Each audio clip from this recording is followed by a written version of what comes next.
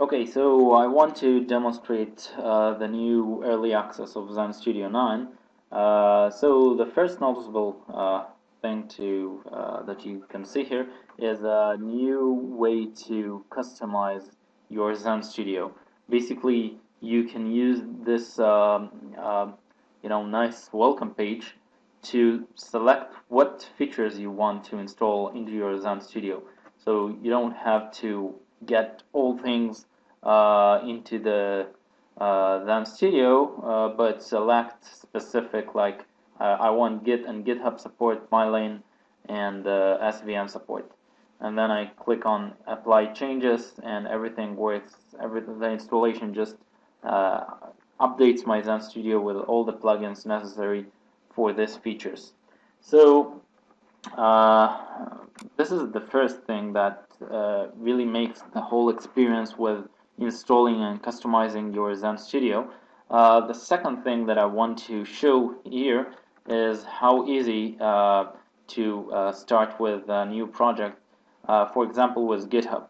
I have a GitHub account with everything installed. After I install the GitHub support, I click on the new project from GitHub.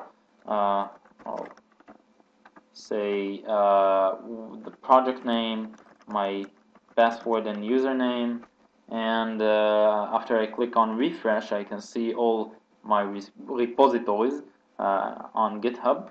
So I'll select a simple project and hit next.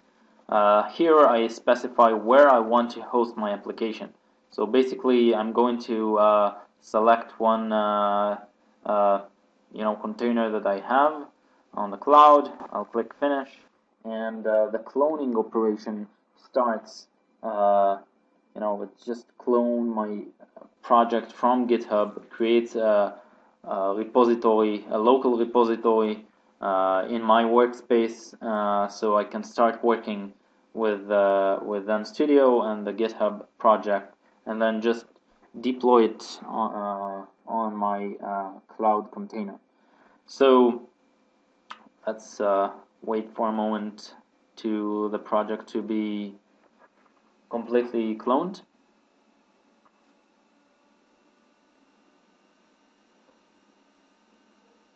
Okay, it adds all the things related to the project. If I'm missing some configuration, it just does all the things under the hood.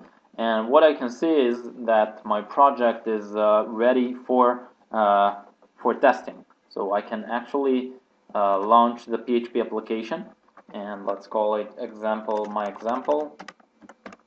I specify where exactly I want to run this application. I click on finish, and the project is deployed into as an application on my remote container. And basically what I can do from now on is to see my application running, and any change that happens on my local environment is going to be reflected. So for example, I'm going to change this text to a more meaningful one. I go and fix it. So I'm changing locally, hit Control S, the file is uploaded, and once I refresh the page, everything is updated on my remote container. So this is just one example of how it's easy to create an application very fast with Zend Studio and the new cloud features. Thanks for watching.